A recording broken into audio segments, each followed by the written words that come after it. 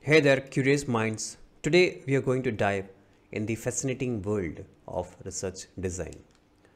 I'm going to break it down for you in a way that's as easy as planning your next trip or deciding what to look for dinner. So let's get started. What is research design? Let's talk about research design.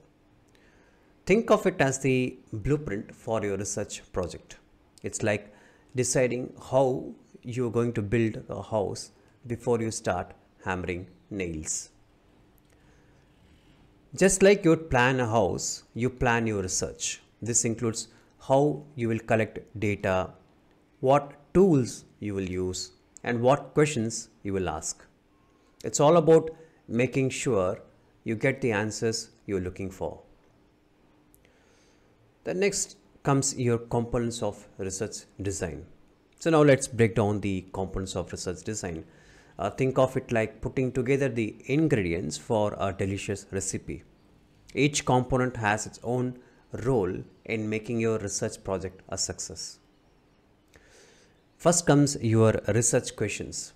These are like the main ingredients. Just like you have decided what you want to cook in research, you decide what you want to find out.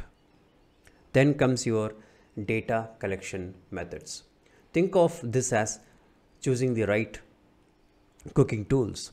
You need the right utensils to get the job done. In research, you select how you will gather information through surveys, interviews, or observations. Then comes your sample size. This is like determining how many servings you want to cook. In research, it's about how many people or things you will study to get accurate results. Then comes your time frame.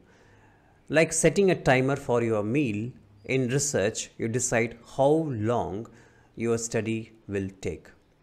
This helps keeps things on track and ensures you finish with great results.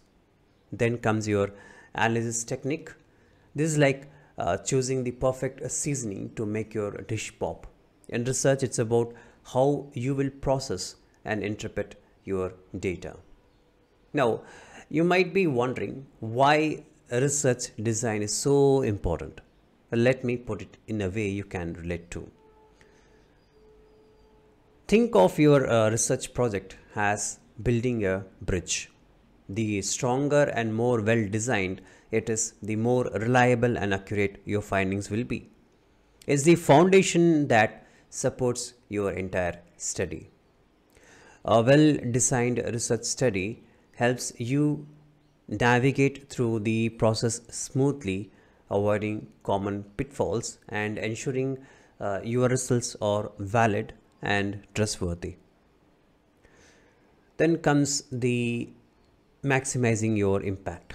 So lastly, a solid research design maximize the impact of your study. It means your findings can be applied in a real world situation, making a meaningful difference. So there you have it. Research design is like planning a recipe for success. It ensures you get the best results, just like cooking a fantastic meal. Keep these components in mind and you will be on your way to conducting impactful research. Happy researching.